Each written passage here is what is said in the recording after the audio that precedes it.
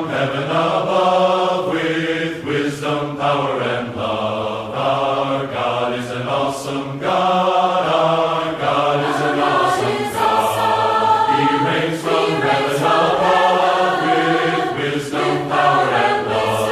Our God is an awesome God. Our God is an awesome God. He reigns from heaven above, with wisdom, power, and love. Our God is an awesome God. Our God is awesome. He reigns from heaven above, with wisdom, power, and wisdom. Our God is an awesome God. Our God is an awesome God. He reigns from heaven above with wisdom, power, love. Our God is an awesome God. Our God is an awesome God. He reigns from heaven above with wisdom, power, and love. Our God is an awesome God. Yes, we know that He's awesome.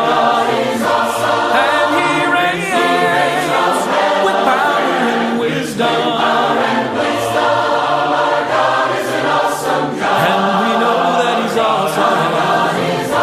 And He reigns with power and wisdom.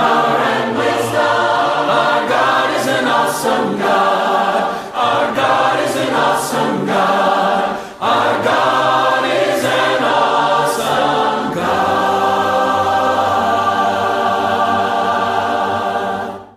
On behalf of myself and Brother Stanley Joseph, we're glad that you're either tuning in with us live as we're doing the lesson, or you will be watching the lesson sometime within the next few days.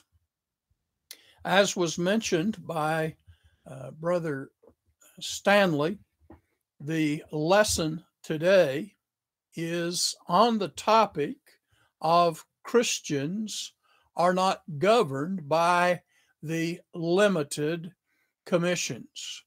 Christians are not governed by the limited commissions. Now, some people may not even understand what the limited commissions are or were, and that's the reason that we want to discuss them. We come upon them in the New Testament at our studies of the Gospels, and we need to put them in their proper place, much like the teaching of John the Baptist. It had its purpose, it had its time, and it also had its conclusion. Likewise, the two limited commissions that we find in the Scriptures had a purpose. Jesus had a reason for giving them. They served their purpose. They were concluded, and we are no longer obligated, neither indeed were we ever obligated ourselves to these limited commissions. They had a specific group, both of the receivers as well as to whom they went to. And so today we are in lesson 11. As we begin in our study today, we want to take this opportunity, since we are live and studying today, we want to take this opportunity to wish Brother Stanley and Sister Rhoda a happy anniversary, which is tomorrow, and we hope that all continues to go well with them, so that they may have a long and blessed life together.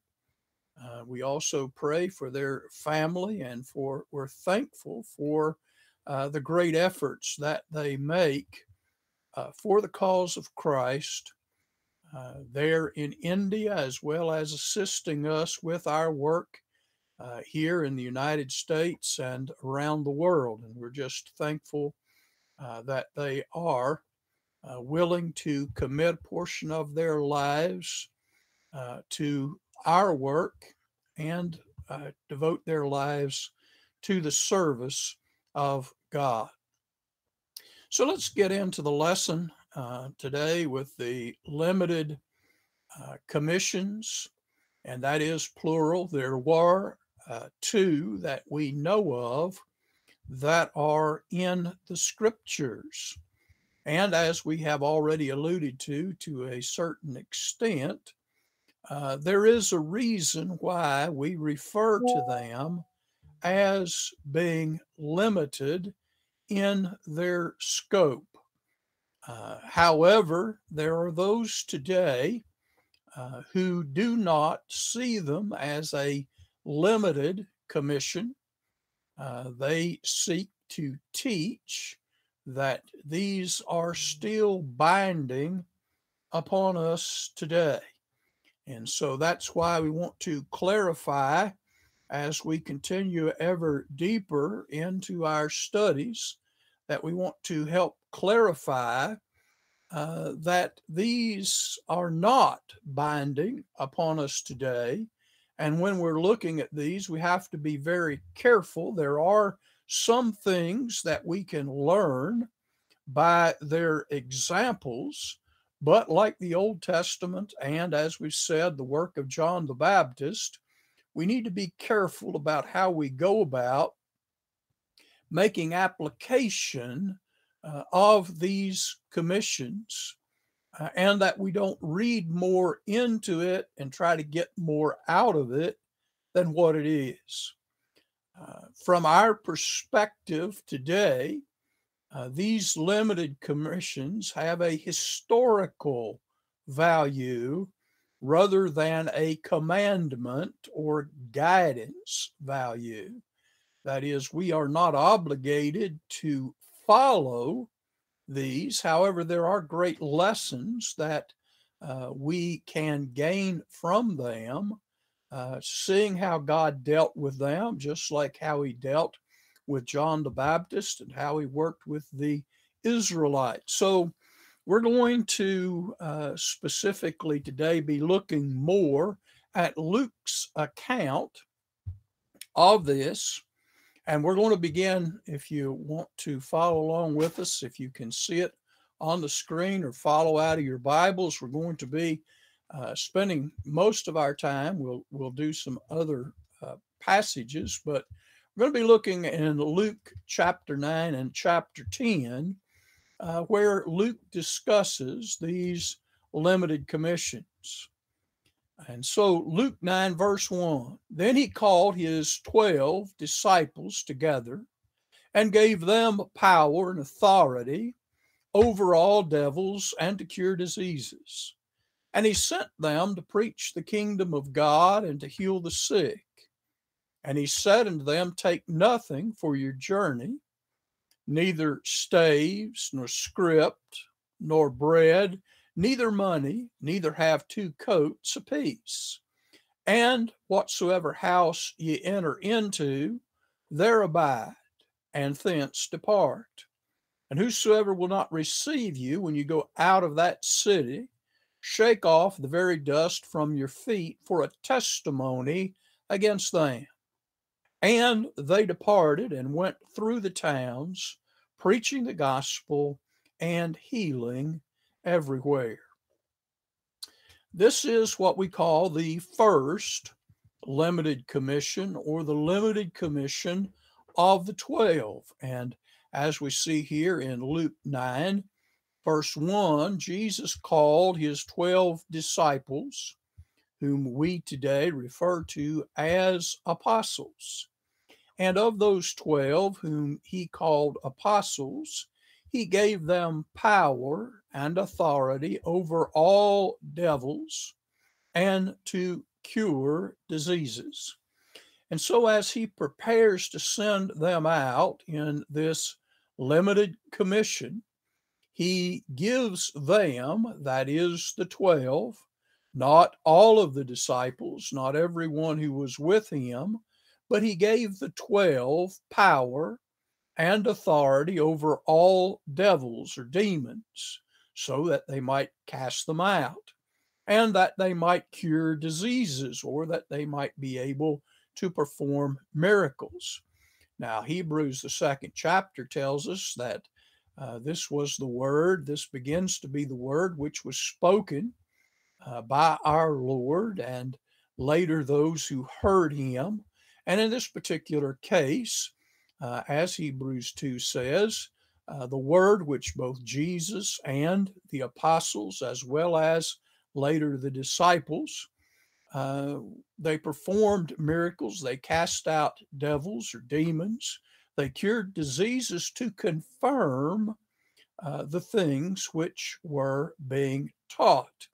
And specifically, we find that the things that they were teaching at this time were consistent with what we find Jesus teaching, and that was the kingdom of God.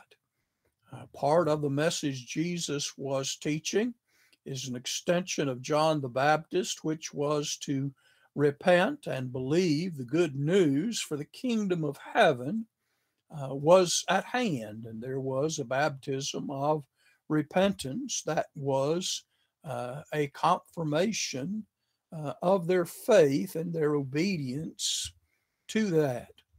But as we see in this limited commission, as they went forward preaching, there are some interesting things that Jesus tells them. And what he tells them is, rather than preparing for a journey, when all of us want to go on a holiday or a vacation, a trip, we always usually carry with us luggage. We have changes of clothes. We have things that we might need. But it's interesting, in this limited commission of the 12, Jesus said, take nothing. Take nothing for your journey. In essence, do not make preparations for where you're being sent. And as we look at this list, he says that they are not to take staves or their walking sticks. These walking sticks or staves were used along the trips. They served many different purposes. One of those was for protection from wild animals, from robbers, or from those who would seek to harm them. It was used for other purposes along the way, but we'll stick with that. No scrip, and the word scrip there for many seems to imply money, but that's on out here. Scrip in this particular sense was a bag, a shoulder bag, which people carried extra provisions and supplies. But in this particular case, Jesus says, do not carry a bag, do not pack for this trip. He tells them, don't take with you bread. Like most people taking a journey, they usually will carry some food with them to nourish them along the way. But Jesus says, no bread, don't take any money. And that seems so strange to us today, because we always want to make sure that we have sufficient funds to take care of us. He says, don't take 2 coats apiece. That is, don't pack extra clothes, don't take extra clothes.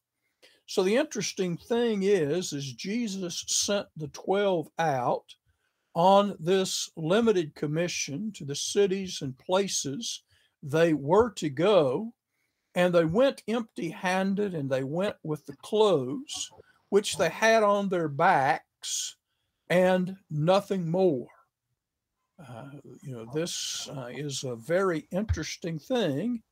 He tells them, when they go into a city, whatsoever house you enter into, there abide, and thence or from there depart. As they came into these cities, preaching the message of the kingdom of God, teaching lessons consistent with what we could find in Matthew 5, 6, 7, the Sermon on the Mount, talking about the coming of the kingdom.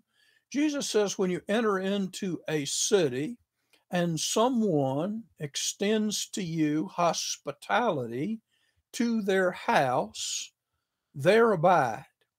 Go into that house and stay there until you leave. Again, we'll talk a little bit about this, but Jesus is trying to teach the disciples and the apostles lessons to allow God to provide, and again, not to be extremely particular. Don't enter into a house and say, well, that bed's not comfortable. Let me see if I can find somewhere else to stay. Wherever you enter, whoever extends hospitality, there stay. And whosoever will not receive you when you go out of that city, shake off the very dust from your feet for a testimony against them. If no one in the city extends hospitality, no one in the city seems to be interested in the things of the kingdom, he says, knock the dust off your shoes and don't take it with you. You don't want to take any bad from that city, but you want to prepare yourself, be open, be ready for the next city in which you go to, which we pray will have better hospitality and respond better. And in verse 6, we're told, and they departed and went through the towns, preaching the gospel and healing everywhere. And so they went as Jesus had commanded them. They did as he commanded them, and they taught the message that he had given unto them. And so a great deal of what is going on here is that Jesus is trying to teach a lesson to the disciples to rely upon the mercy and the goodness of God and the loving and compassion, care that other people of God would show to them. In the book of Matthew, the 10th chapter, Matthew adds a little bit more to the instructions that Jesus gave. Luke does not include this, but in Matthew chapter 10 and in verse 5, he says, go not into the way of the Gentiles, and into any city of the Samaritans enter ye not, but go rather to the lost sheep of the house of Israel. And so this is another aspect as to why we refer to this as a limited commission. If we were to take this at face value today, we would believe that only Jewish people can be saved.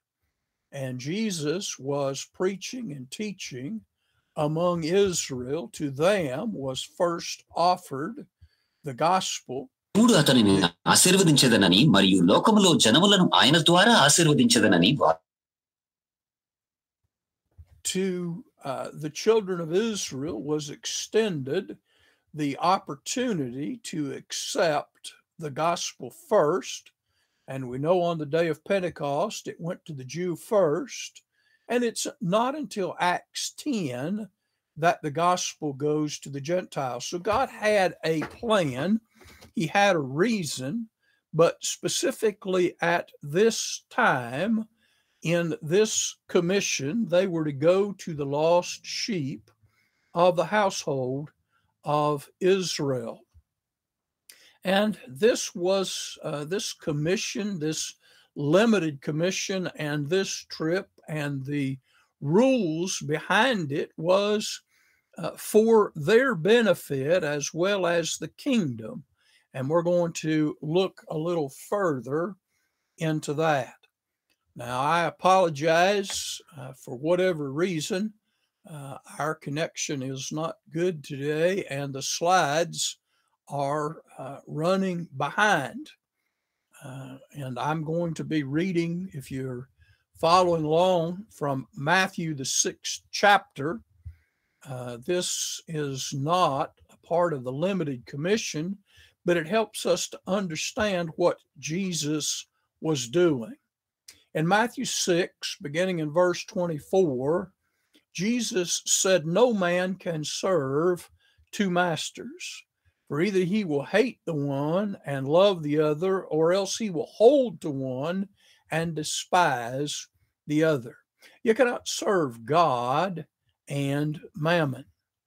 Therefore I say unto you, take no thought for your life, what you shall eat, what you shall drink, nor yet for your body what you shall put on. Is not life more than meat, and the body than raiment?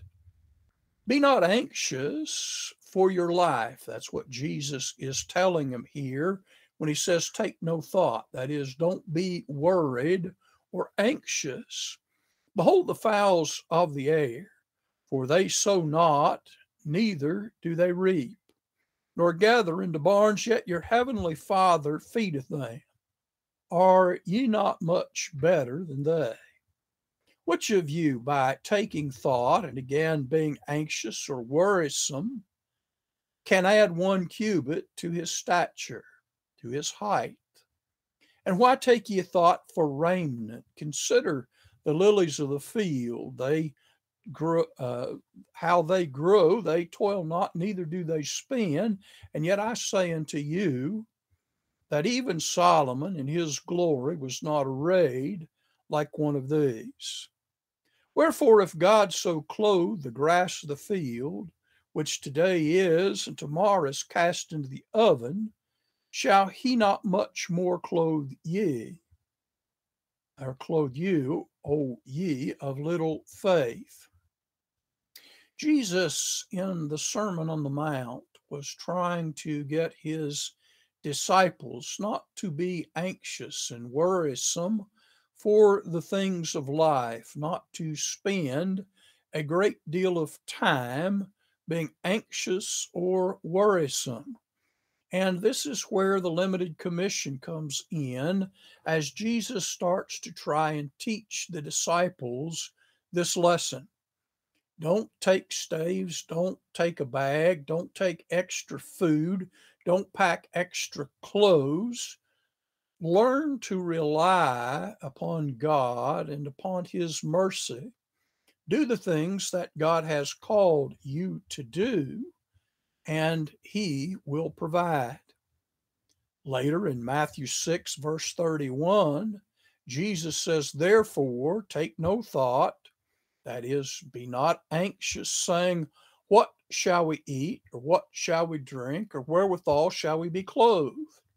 For after all these things do the Gentiles seek. For your heavenly Father knoweth that ye have need of these things.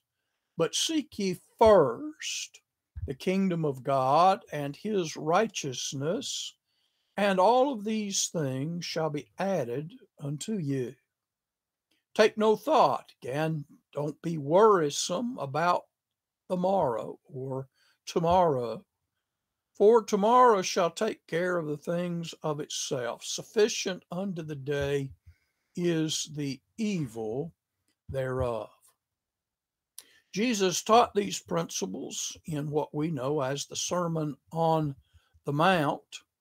And so he is sending the 12, the apostles, who will be responsible for guiding and leading the church, out on this limited commission that they may learn to rely upon God and his will and his way, that God will open doors of blessings to them if they will seek first the kingdom of heaven.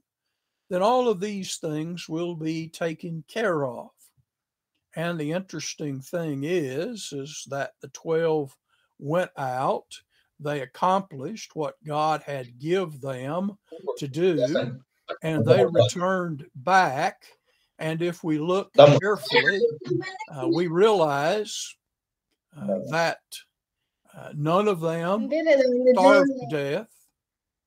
None of them was without clothing. None of them were injured, were harmed. And so as we look at this and as we think of this, what God was trying to teach them, hopefully they learned as they come back. Their faith was strengthened in God's ability to provide and to watch for them and to care for them. And so that is the limited commission. Go into the cities, go to the places that I instruct you. Whatever house you enter into, there abide, eat the food which they provide, teach the lessons, and at the same time enjoy the work of the Lord. Enjoy the fact that God will provide and that God will take care of you. And so we have the first limited commission, limited to the Jews, not incorporating the Samaritans or the Gentiles, preparing cities, yes, that Jesus will eventually himself go into. And so we're told that in the book of Luke, the 10th chapter, beginning there in verse 1, that after these things, after the 12 had went out and returned, had an opportunity to discuss with the Lord in the presence of his disciples the events and circumstances that took place during their journeys, we're told then that there is a second limited commission that Jesus begins to send the disciples out on. And this is the second limited commission. This time it is limited to 70 of his disciples. He sent them out 2 and 2, or in pairs, that they might again encourage one another, that they might have companionship in the things that they were doing. And so he appointed other 70 also and sent them 2 and 2 before his face into every city and place whither he himself would come.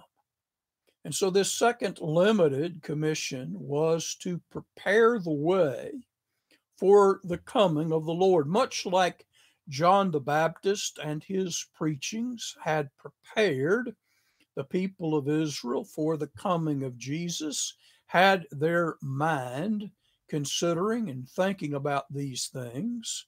As Jesus was preparing to enter into the various cities, he sent these pairs, 30 teams, out to preach and teach about the kingdom and the fact that the Master, or Jesus, was coming and would be visiting the city, so that they would be prepared, so that there would be opportunity not only for those who dwelt within the city, but also those round about, that they might prepare themselves for the time that Jesus would come. And therefore he said unto them, the harvest truly is great, but the laborers are few. Pray ye therefore the Lord of the harvest, that he may send forth laborers into his harvest. And these individuals were going about preaching and teaching the kingdom. And so we find more and more. Now, there were many disciples who were with Jesus and were accompanying him, but that only allowed them to speak to a particular group of people in a particular city. And so by sending these teams of 30 out, in a way, he was able to do with them 30 times what he could have by himself. And again, the cities were better prepared for what Jesus would have to say when he arrived. And so they went forth preaching and leading the way for Jesus. And I see a lot of this as the same as John the Baptist. And as we continue on down into verse 4, their commission was much the same. Carry neither purse, nor script, nor shoes, and salute no man by the way. In much the same as before, don't carry extra provisions, don't take the purse, the money bag, don't take script, which is the purse. Don't take an extra pair of shoes. And the interesting thing about this was the fact that in this limited commission, they were told to salute no man by the way, or that is, while they were journeying along to the city or cities where they were sent, they were to go in essence straight to that city. Don't stop along the way and speak with others, but go where you're sent and do what it is that I'm sending you to do. If you're sent to such and such city, go to that city. Do what you're told to do. And so into whatever house you enter, say first, peace be to this house. And if the Son of Peace be there, your peace shall rest upon it. It shall turn, or if not, it shall turn to you again. This is a Hebraism.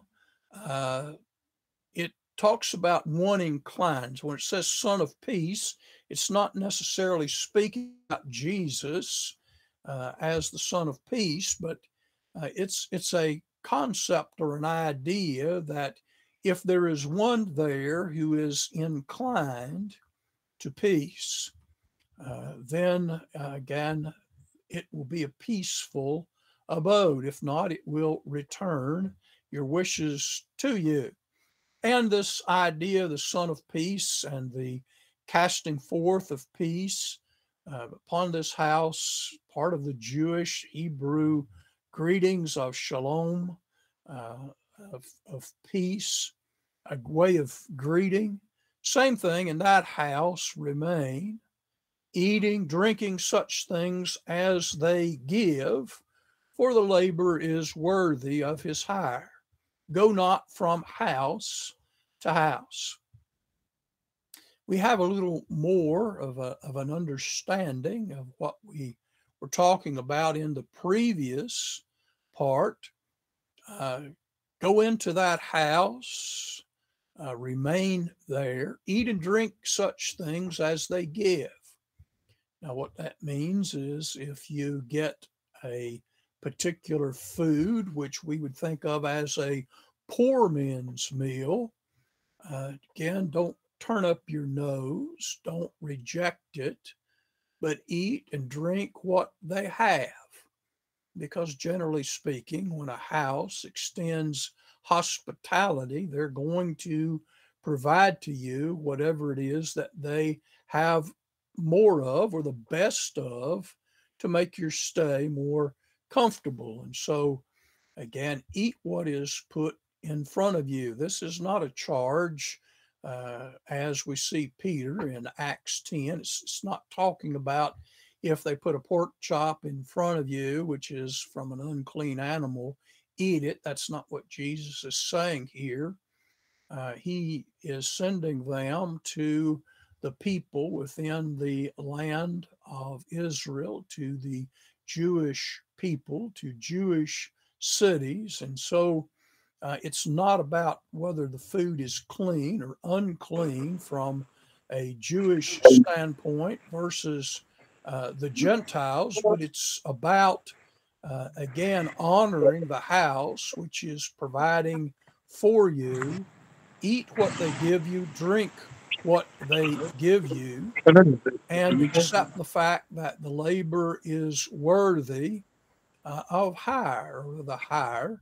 And so if they give you good things, if they extend good food, better food, again, receive that. And as they go, they were also told to heal the sick. So that means God gave them likewise power to heal the sick and to say unto them, the kingdom of God is come nigh unto you. And he gives them the same instruction as before. If they do not receive you, again, shake the dust that cleaveth to you and wipe it off as a sign against them. And Jesus says, I say unto you to be more tolerable in the day of judgment, in essence, for the city of Sodom than that city. And so we have the instructions, not a great deal of difference between what he first gave to the 12 and in the second commission. Most of that is pretty much the same. It's just extended to more. The 12 were sent for their purpose. Likewise, the 70 were sent in much the same, both to prepare the way for the Lord, but also at the same time to prepare these people to understand about God's provision, God's care for them. Sometimes people today are too particular. They worry about things that they have no need of. And again, if while they were visiting, and the whole purpose behind this is if while they were visiting, something happened to their coat or their outer garment, if something happened, then someone would take compassion on them, seeing that they didn't have anything with them. They would have provided another coat. If you damaged your sandals or your shoes, someone would have had them repaired or would have done the things which were necessary. And so it is an opportunity for them to participate in preparing the way of the Lord. But at the same time, it is teaching both them and preparing. And as we go on into Luke 10, we're told that the 70 returned again to Jesus with joy, having participated in this and having done the things that God had called them to do, having interacted and had fellowship with like-minded people in these various cities and towns and places. When they returned to Jesus, they returned with joy because of the way in which things had occurred and had carried out. And as we see in the lesson here, they say that even the devils were subject unto us through thy name. They did miracles. They did what Jesus called them to do. They taught the lessons. They went to the cities. There is great delight in having success for the Lord. Sadly, today, many people have never really experienced true success of teaching someone about the gospel, bringing them to the Lord, doing good deeds for others, caring about them. Sadly, many people are self-centered and focused upon themselves. These individuals, just like the 12, went out seeking to accomplish the will of God and the things that God promised them, the things that Jesus promised them, they were able to achieve. We can learn from this that God never requires anything of us which we cannot do or that we cannot provide. And so they came back rejoicing and they were excited. And Jesus, here in Luke chapter 10, speaking about their power over the devils and over the things of evil, in verse 19 of Luke 10, Jesus says, "Behold, I give you power to tread on serpents and scorpions and over all the power of the enemy, and nothing shall by any means hurt you." Verse 19. In talking about Satan and having power over them, Jesus speaks about giving them power over serpents and scorpions, and he says over all the power of the enemy, that being represented by scorpions and serpents and the devil himself. And this is a parallel verse to what Jesus gave in the Great Commission. In Mark 16:17, it says, "And these signs shall follow them that believe. In my name shall they cast out devils. They shall speak with new tongues. They shall take up serpents, and if they drink any deadly thing, it shall not hurt them. They shall lay hands on the sick, and they shall recover." And so this, in essence, is in many ways a sort of parallel passage. Sometimes when we're looking in Mark 16, some people have took the concept that they should literally pick up serpents and scorpions and they ought to drink poison things. This is just a part of what Jesus was teaching them, and he gives that over to the church, and we'll get into the Great Commission, Lord willing, next week. But I just want you to see that this is a parallel passage speaking about not literal serpents and scorpions, but the devil and all the evil forces of the enemy. And so when he's speaking with his disciples here, continuing on in Luke 10, he says, "Notwithstanding, in this rejoice not." You know, it is a good thing to rejoice that we're doing the things of God and we're having success as we do them. And one of the things that they were delighted in is that they were able to cast out demons, that even they were subject to them. And for those who are and were familiar at that time, as well as now, with the concept of demons, demons did not just go out of people, not on a regular basis. And so, great sign when Jesus was casting out demons, and now they had did it, and they saw the power that God had given them. But he said, don't spend a great deal of time rejoicing in the fact that the evil spirits are subject to you, but rather, if you want to rejoice, rejoice because your names are written in heaven.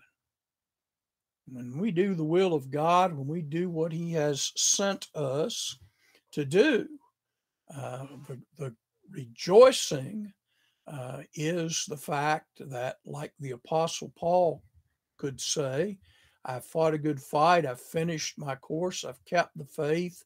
Henceforth there's laid up for me a crown of righteousness, which the Lord, the righteous judge, will give me in that day, and not unto me only, but unto all them also that love his appearing." And so we rejoice that through our life we have the opportunity to experience the salvation of God. And so he says unto them, rejoice that your names are written in heaven. And we're told in that hour, Jesus rejoiced in the Spirit and said, "I thank thee, O Father, Lord of heaven and earth, that thou hast hid these things from the wise and prudent, and has revealed them unto babes. Even so, Father, for so it seemed good in thy sight. There are these 70 individuals in this limited commission, as well as the 12 apostles before. These individuals, many of them, most of them, were just simple, everyday, ordinary people. They were not highly educated, highly skilled. They were not what many would have thought of as the top rung of the ladder of social structure. But Jesus said he was thanking the Father that to these 70 and to the 12 and to those who still would experience even greater things, he delighted that those were being revealed. He says, all things are delivered to me of my Father, and no man knoweth who the Son is, but the Father, and who the Father is, but the Son, and he whom the Son will reveal him. And so again, to these individuals, these 70 were in essence receiving revelation of just what it was like to live, love, and serve Jesus, and to appreciate who he was and who the Father was that sent him. And so after praying, it says he turned unto his disciples and said privately, that is, to his disciples, blessed are the eyes which see the things that ye see. That is the 70 who experienced that, to the apostles who experienced that, and to others who were seeing and experiencing these things as disciples of Christ. He says, for I tell you that many prophets and kings have desired to see those things which ye see and have not seen them, and to hear those things which ye hear and have not heard them. Again, a great opportunity to rejoice in the things of God. Excuse me. In 1 Peter, the first chapter, Peter speaks about this to his readers when he talks about the salvation which God has given to them. In 1 Peter 1 and 10, he says, of which salvation the prophets have inquired and searched diligently, who prophesied of the grace that should come unto you. This is what Jesus was saying. Prophets and kings and others had desired to see the things that they were seeing, and they, his disciples at that time, were experiencing it and were allowed to participate in it, as the 12 apostles and the 70. And he says they were searching what manner of time the Spirit of Christ, which was in them, did signify when it testified beforehand the sufferings of Christ and the glory that should follow. And that's the things that we today are experiencing in the body of Christ, the church. And to those individuals, the prophets and others, it was revealed that not unto themselves, but unto us they did minister the things which are now reported unto you by them that preached the gospel unto you with the Holy Ghost sent down from heaven. And he says, which things the angels desire to look into. You know, it was exciting when Jesus was on earth for the 12 to be sent out on that limited commission and to be successful in that. It was exciting to be a part of the limited commission and to see all the things that they were able to accomplish. But there's even greater things when we get to the Great Commission, Lord willing, next week, and to the church, the body of Christ, that we ourselves are exposed to, that Peter says the angels themselves desire to look into when it comes to that which applies to the church, the kingdom here on earth. As we begin to wrap the lesson up today and the conclusion of the limited commissions, the 12 finished the first commission. Jesus gave them something to do, and he instructed them into how to do it, and they went forward and completed that task. And so there is nothing of the first commission which is yet to be accomplished. It was fulfilled in that time. And the 70 who were again sent on their own limited commission returned to Jesus, having completed the task, having finished what he sent them to do. And so there's nothing left of the second limited commission that again would be applicable to us to do today. Neither the first nor the second was given to the church after AD 33, after the day of Pentecost in Acts 2. These things were fulfilled long before the church came into existence. And so we, that is the church, are subjects of the Great Commission, a commission that will last until Jesus comes again. The limited commissions had, again, their purpose, their reason, their time, and their time has passed. The Great Commission is still active as it was on the day of Pentecost, reaching out into all the world. And we'll look at that lesson and we'll talk about the Great Commission in further detail, Lord willing, in our next lesson. As far as the class assignment for lesson 11, if you are a student seeking the certificate program, then we ask that you look to the 25 questions that are at the end of this study, answer those questions and submit those answers to our office by Friday of this week. And those should go to christwaybible@gmail.com. And please make sure that you get that in a timely manner. I'm going to open it up to questions in just a moment if there are any. But before we do that, we'd like to have a word of prayer. Our most kind of gracious Heavenly Father, we're thankful for this day and for this opportunity.